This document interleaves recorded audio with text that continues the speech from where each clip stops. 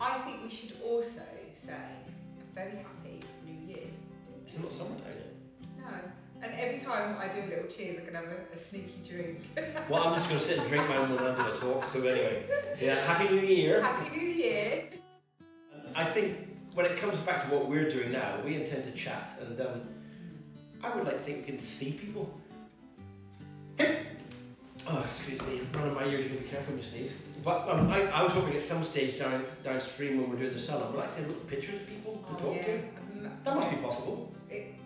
Absolutely, or a big screen, and as someone sort of says something, it will come up interactively, you know, asking a question. I mean, this is... That's what we're going to do. We are going to do it, and when we say we're going to do it, we do it. Yes, we do. But everything has to start somewhere, and this has started from a small idea that we had when, well, actually the subscription. Actually, the salon, it has been floating around in different ways in both of our minds for a long time, hasn't it? But the start of 2019, because we go into every year actually genuinely not knowing whether we're going to make any more television, any more Escape to the Chateau, if we're going to do, we don't always know our future right at the start, and we was really excited for exploring this idea. We had the plan that the salon was going to be a way for people to see more of the real things going on, like our garden day, because you know you don't see it on the television, but the people who are here and beavering around love the scope of what they see.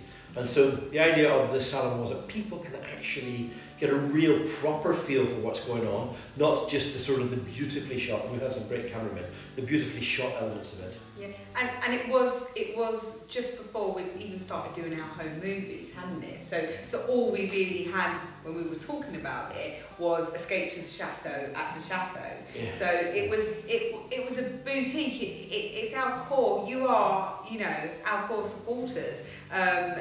You're here on the first evening with us, just having a little chat. You've got a drink at home. If you haven't, you're really, really silly. But I've got to tell you, we have no idea how long we're going to go on for, what we're going to say. So this evening is going on for 6 hours, and we shall show you the plan of our salon.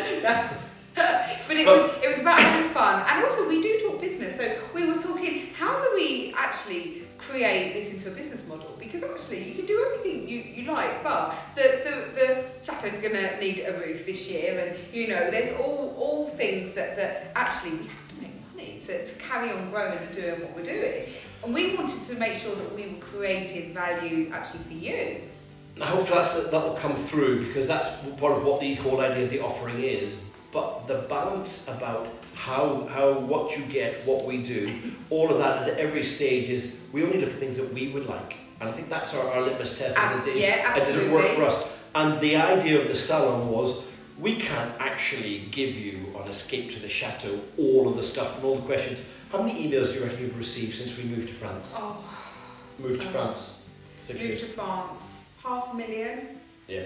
Yeah, something like that. And what was interesting, when we did the Food Lovers Weekends, we got to the point that, yeah, it was great marketing, obviously being on the show, but the admin that went with the inquiries, we had something like 250,000, and it was so important that I had to go back to everyone and not just like leave it in space that no one got an answer. That's a lot of admin. I mean, probably all the admin that was spent just making sure people knew that it was a no cost a fortune in the end.